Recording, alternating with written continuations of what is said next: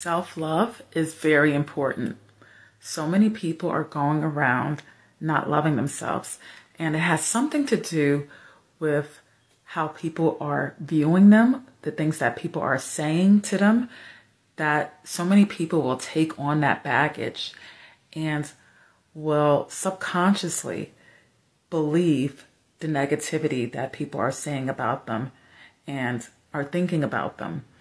And when you do that, you start not loving yourself. You start thinking, well, maybe that person is right. Maybe I'm not smart enough. Maybe I'm just not capable to do this. Maybe I am an idiot. You start saying all of these kind of things, taking that all in, and you start loving yourself less.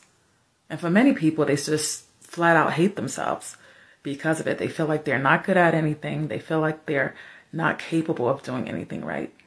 And so you have to love yourself, guys. Love is the key to finding success, to being successful. Because when you love yourself, you're going to see the value in yourself and you're going to want to do better for yourself. Okay? That's just the bottom line. You're going to see the value in yourself. You're going to want to push yourself and you're going to believe in yourself more because you love yourself. So I encourage you today to block out the negativity and start loving yourself. Something to think about.